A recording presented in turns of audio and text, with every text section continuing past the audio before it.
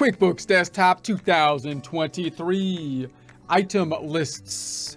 Let's do it with Intuit's QuickBooks Desktop 2023. QuickBooks Desktop sample rock castle construction practice file provided by QuickBooks. Going through the setup process we do every time, maximizing the home page to the gray area. Going to the view drop down, noting that we have the hide icon bar and open windows checked off. Open windows left hand side.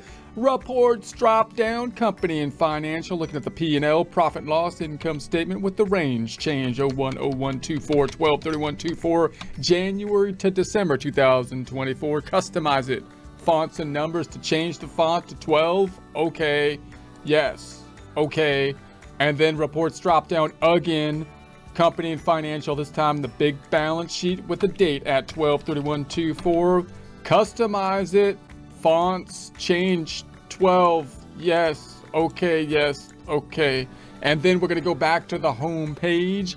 That's the setup process we do every time. Now we're going to be focusing in on the items, noting that items historically have been housed under the lists dropdown, and therefore from a QuickBooks terminology standpoint might be called one of the major lists. Also realize that if you learn accounting from a college, for example, they wouldn't use the term list because that's going to be specific generally to a QuickBooks terminology. You might not even hear the term item when referring to like inventory items in a college because they might just be referring to inventory and services.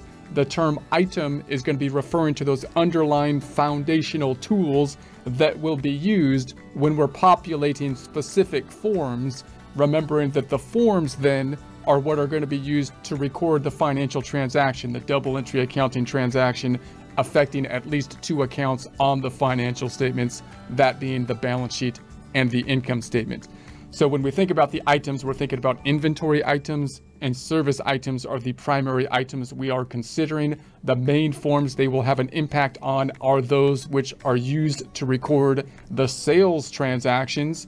And the two forms used for the sales transactions or designed to be used are the invoice and the sales receipt.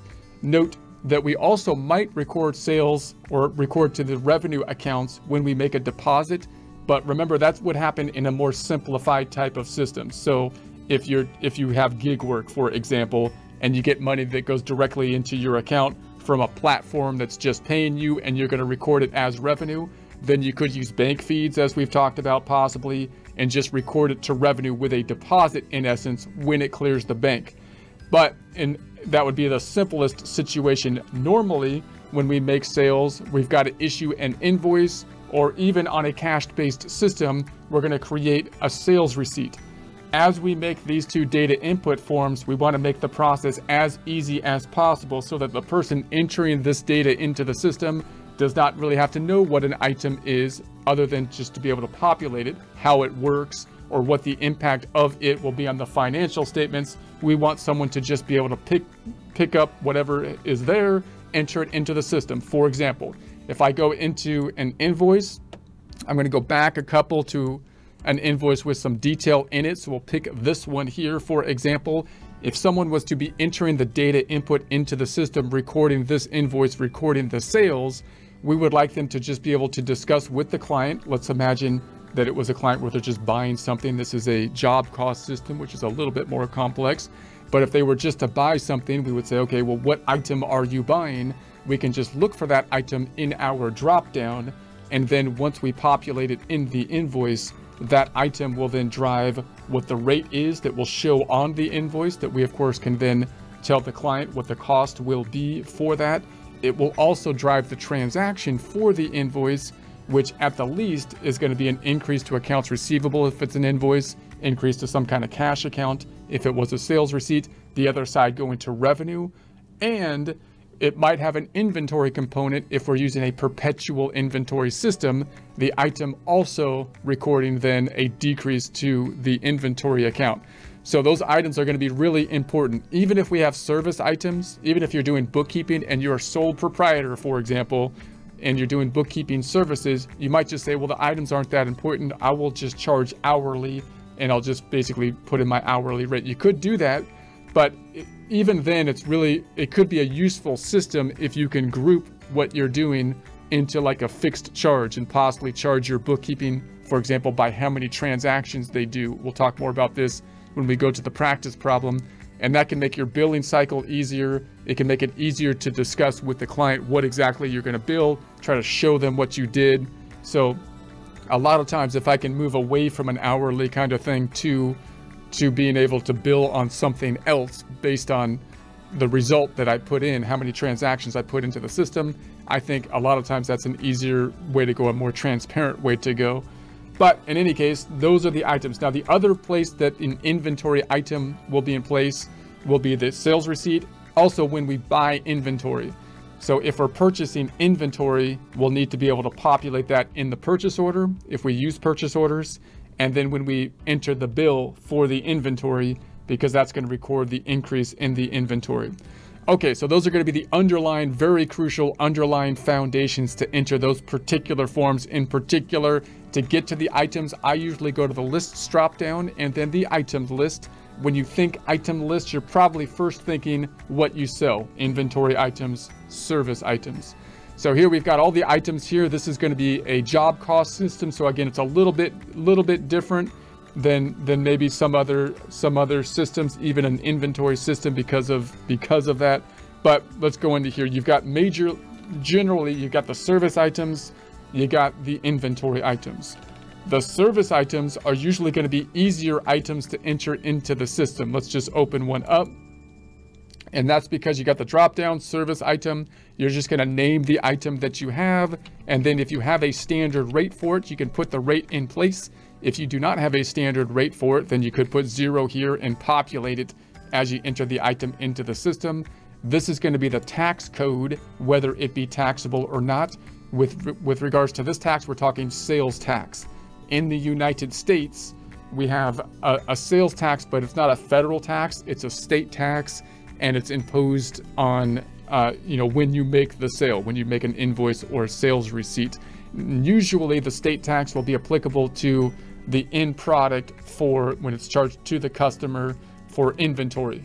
Generally then service items not being taxable, therefore no tax being applied. So when I create an invoice with this item, it's not going to have any tax applied. The other account that it's going to go to will be this account here, an income account. So when I populate this into an invoice or sales receipt, then it's not going to have a rate, so I'll have to add a rate to it. There's no tax that'll be applied to it. If it was populated into an invoice, it would increase accounts receivable when I record it because it is an invoice. The other side would go here simply to an income account, and that's assigned here. So if I populated this into an invoice, let's make an invoice. What is this called? Bright blue print charges. So we're going to say, let's say we're going to go to customers, invoice, and I'll say blueprint charges. So notice here, and then if I populated something, there we have it. Notice that it's not telling me which account that it's going to go to. So if I asked the bookkeeper what's going to be the impact on the balance sheet or the income statement, they're not going to know based on the invoice because they're going to have to look up the item to figure that out. But they don't need to know that. They just need to know how to charge the customer. That's going to be the general idea. I'm going to close that back out. Now close this back out. The other major item is an inventory item. So if I go into an inventory item, then that's an inventory part. And so we're going to say now we've got two sides. It looks a lot more complex to it because we're going to buy the inventory, and when we buy the inventory, we're going to buy it at cost. That means when we enter a purchase order and a bill, we're going to be dealing with this side. Also, when we sell the inventory, we're going to have to deal with the cost of the thing that we sold. When we sell it, it's going to go to a cost of goods sold account. So we have to populate that account here. We need the chart of accounts set up properly to do that. The preferred vendor, this will be, you don't have to populate this form, but this is who we buy this particular thing from typically. And then we also going to need a sales price, which they don't have one here because again, this is a little bit tricky because it's a job cost system. But in any case, if it was a sales price, you would think would be higher than the cost that would populate here. This is a taxable item because it's a physical item subject to sales tax. And then we've got the income account that's going to be charged when we populate an invoice. we also have the inventory account that's going to be charged when we buy and sell the stuff. So let's say we have this door frame. Let's go back to the home page.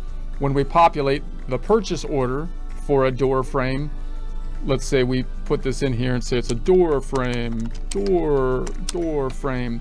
Then it's going to populate at the rate. That's the cost of the door frame. This purchase order isn't actually going to record anything. It's just a request, you'll recall from when we talked about the purchase order.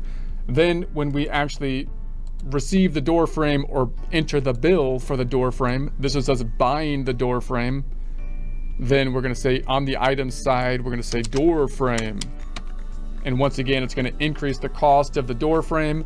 And this is going to be doing multiple things we talked about when we entered the bill, right? The bill is going to increase the accounts payable. It's also going to be increasing the inventory account, but instead of charging directly to inventory on the expense side, we enter the item so that it can also track the item in the sub ledger, the units of the items and the unit costs of the items. And that's why the item's going to be important on the purchasing side, but only when we have inventory items. We're not going to have the purchasing side for service items because we don't buy service items. So I'm going to close this back out. And then when we sell the inventory item with a sales receipt or an invoice or sales receipt, let's choose a sales receipt this time. And then I put in door frame. So now we have the door frame. Notice the rate did not populate because they didn't have a rate, but if I had a rate in there, it would populate the sales price, which we would think would be higher than the cost. And this is something hopefully that can be easily input by someone doing the data input without really needing to know much about the door frame, much about the item other than that's what's being purchased. And then this will record the transaction. If there was a rate here, let's say it was $50, then it's a sales receipt, so it would be increasing some kind of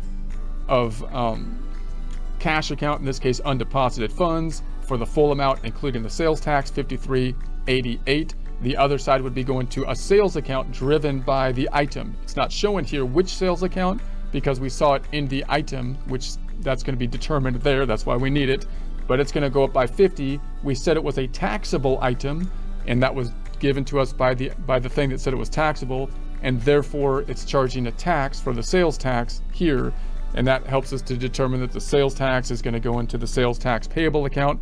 We also have inventory related to this, which again, the amount of the inventory, I believe was 12, isn't on here, but is known by the system from the item. So it's going to decrease the inventory due to the item.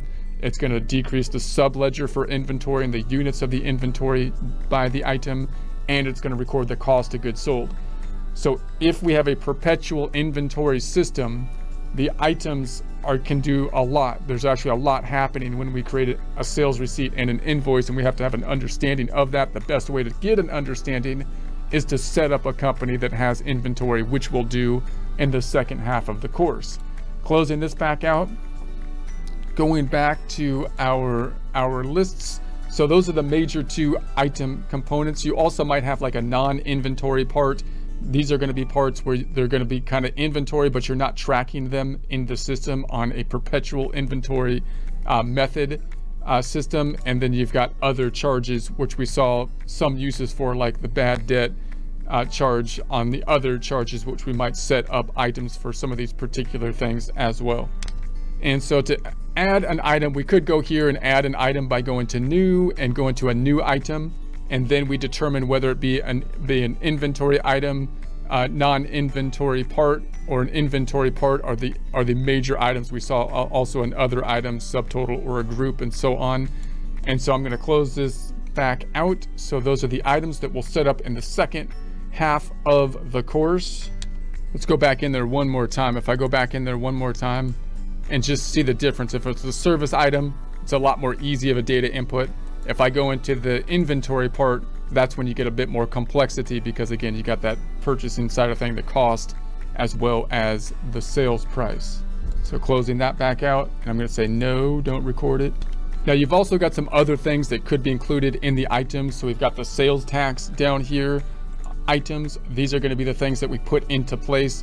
So once we determine that something is subject to the sales tax, then we have to say which sales tax it's going to be subject to, and we set up items that will be lining up the sales tax. So when you hear the terminology item, usually the first thing that would come to mind are going to be the inventory items and the service items. And then you also have anything that kind of drives like the data input process. So the sales tax items, you could have payroll items, also hearing similar terminology for those types of things as well. So we've got then the sales tax items. When you go into the lists drop down, you've got the payroll item list, which again, you're using that terminology of items. These are going to be a tool that's going to be used in order for QuickBooks to be able to determine what's going to happen when you put in a data input process to make it as easy as possible. So if I go back to the home page, then the general idea is when setting up the company, which we'll do in the second half of the course, we need the foundational lists to do so, the primary one being the chart of accounts. Once we have a chart of accounts, we can then set up the items using some of those accounts to determine where we're going to post certain things, especially when we make sales. With the use of the sales forms, the invoices and the sales receipt are going to be driven by those items, so that when we record these, it's as easy as possible, and they then are going to help us to determine which accounts are impacted on the financial statements, that being the balance sheet and the income statement, as well as any kind of other reports, all other reports being some kind of added detail related to, in some way, some line item or multiple line items on the balance sheet or income statement, profit and loss.